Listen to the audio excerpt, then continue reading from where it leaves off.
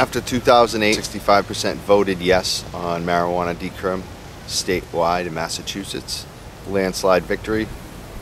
Biggest initiative win in Massachusetts last 20-30 years, I would say, in all of politics. More support than pretty much any candidate running for office. 2012, marijuana passes again, medical marijuana this time in Massachusetts. Ballot initiative, 63% support.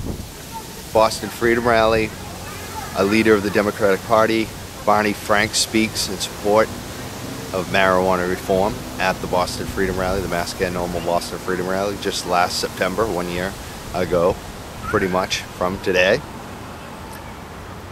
So why is the city of Boston, the government of Boston, continuing to wage war on the same freedom rally year after year after year? It's been 22-something years. This is going to be the 4th lawsuit where MassCann has to sue the city to get a permit to be able to have a freedom rally. Why are we allowing this? And that's my question today, because that's the news that we're finding out. MassCann is not getting a permit right now from the city of Boston. They probably never will get one. The court will likely award one. That's what I expect to happen for the 4th time in 20-some odd years. This time, the city of Boston, the most preposterous hack answer ever. They said they didn't have enough police resources for this freedom rally on 2 days this weekend, next weekend. It's Saturday, September 14th and 15th. It is happening. It doesn't matter what the permitting process says. We're going to get the permit, and even if we don't, people are still going to go. They can't stop us. So, big weekend upcoming. The city of Boston, also through the city police, the Boston Police Department, has also apparently released some kind of warning notice to Freedom Rally vendors, to Freedom Rally artists. Spin the whipping light, bounce to the ab. I get high cause I'm in the hood, the guns is around. Take a blunt just to ease the pain and humble me now. And I'd rather roll something up, cause if I'm sober, dog, I just might flip, grab my guns and hold something up. I get high as a kite, all alone in the zone, ghost float, case I'm dying tonight. So I roll them up, back to back, fat as I could. Got beef with Styles P, I come to splatter the hood. Roll that shit, like that shit, smoke it. Roll that shit, like that shit, smoke it. Roll that shit, like that shit, smoke it. Roll that shit, like that shit, smoke it. Roll that shit, like that shit, smoke it. Roll that shit, like that shit, smoke it. Roll that shit, like that shit, smoke it. Roll that shit, like that shit. Hey yo, I smoke like a chimney. Matter of fact, I smoke like a gun. When a killer see his enemies, I smoke like Bob Marley did. Add to that I smoke like the hippies did. Back in the 70s. Spit with the finishing touch. Get this, that. I'ma finish you before I finish the Dutch. I get high like the birds in the planes. I get high when bullets hit faces after words exchange. Get a rush off the blood on the wall. Understand like the M5 pedal when it's touching the floor. Get high cause I ride, what's better to do? And I'ma never give a fuck cause I'm better than you. Roll that shit, like that shit, smoke it. Roll that shit, like that shit, smoke it. Roll that shit, like that shit, smoke it. Roll that shit, like that shit. Roll that shit, like that shit, smoke it. Roll that shit, like that shit, smoke it. Roll that shit, like that shit, smoke it. Roll that shit, like that shit. Love y'all motherfuckers. To Freedom Rally speakers, to Freedom Rally performers, that you are open to harassment and searches entering the common in your vehicles when you're unloading your merchandise. And you'll not be allowed to enter the common after 9:30. And if your car is on the common beyond a certain point of time, they will tow you. They are going hardline against the performers, the vendors, the activists at the Freedom Rally again. This is what they do. And this time they're saying it's because of the Boston bombing. And I find it's horrific that they're trying to use our peaceful event, the most peaceful day in Boston every year, which is now a weekend. It's the place that I feel safest in Boston every year. It's the most safe spot to be, except for the police. That's the only harm risk over the years, and it seems to have gotten better recently. And we're happy about that, and I was actually commending the Boston police on that and the city for that. But again, this year they're back and they're trying to shut down the Freedom Rally, and they don't want it to go 2 days. and they're going to harass the performers, the speakers, the organizations that attend, that set up merchandise booths there. They're going to be on you. They want to search your vehicle as you enter the common. And my response on this is we have a week to go, and there's a lot we can talk about, and there are already some suggestions that I like, but I want to make sure that the community's on board. I don't want to be the person that makes all the decisions in regards to all these things.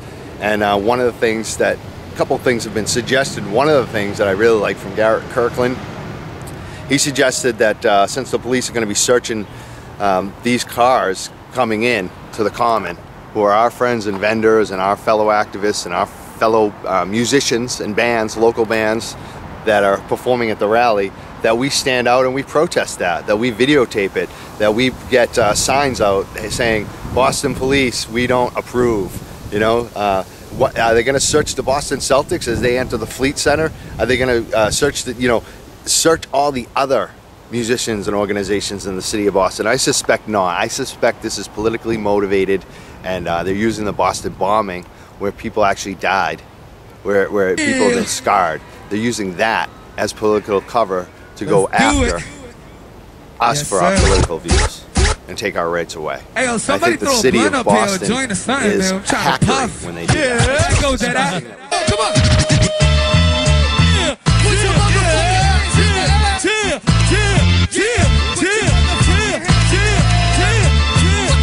Watch how we go down. Shit is wicked on these beat streets. Hey, yeah. Shit is wicked on these beat streets. Shit is wicked on these beat streets. Bring it to a roar. Watch how we go down. Shit is wicked on these beat streets. Hey, yo. Shit is wicked on these beat streets. Hey, yo. Shit is wicked on these beat streets. Wicked to a roar. Hey, yo. I see myself as a holy resurrection upon flying that you ain't one. Still doing this after how many years? So I wonder, do people think we should? Do you think we should stand out and protest at 9 a.m. in the morning while the police are searching people as they're entering the Boston Common from 2 different checkpoints in vehicle? I think we should do that, but I want to hear what people think. Another suggestion was from John Murphy. He's another good activist. These two guys are 2 young, good activists. He thinks that we should do a protest and take over the city, that we've almost been too polite, and I almost agree with him on this now. It's like, we should. We have 2 days, the Boston Freedom Rally. Now, it's a question, it's not, you know, it's not my decision to make. This is MassCann's decision to make, because it's their permit, it's their event, so I want them to actually decide, not me. But I think the community should weigh in and let them know how they feel about it. And I think that the city, the whole weekend, we're not leaving. We're taking over the city of Boston because they have tried to eject us. We need to show what we're doing here. And I like John Murphy's suggestion. He suggested that we all gather right after the Freedom Rally is over. I think it's over at 8 p.m. It's going to go 12 to 8 p.m. on Saturday. At 8 p.m. we gather at that main stage, or maybe it's the gazebo stage, wherever we're going to gather, and then we start marching. We take over the city that night. We take over the city on Sunday night after the rally's over. We take over the true strength and power and how politically motivated we are, that it's not just about getting stoned on the Freedom Rally. It's about actually going out and taking over the city this weekend, because we've had enough. We're laying it down to the city of Boston. This isn't MassCann, this is the people Cann. This is myself, Mike Cann, speaking for myself, nobody else, no other organization, no other radio show even. This is me, this is my voice. And I'm saying the people can. The people can decide to do what they want, and they should decide what they want. And I want to hear what people think. Should we take these actions? What should we do this week? Because they're trying to shut us down again. It's 2013. We're just about on the cusp of winning. Even President Obama is showing that the war on marijuana is almost over. So let's do this. I think this weekend, this upcoming week, it's 1 week away, we can actually take a lot of action and move this nationally. So let's do that. Let me know what you think. So we're taking it to the streets, baby. From the Freedom Rally to the streets. And I'm taking it to the streets right now. I'm walking. Give you a little surprise. There's some news coming out. Some really big news. And I can't really talk about it yet, but all I can say is there's a political campaign some people have been talking about. And no, I'm not talking about Chris Ferrone for governor, though I probably will support that ticket.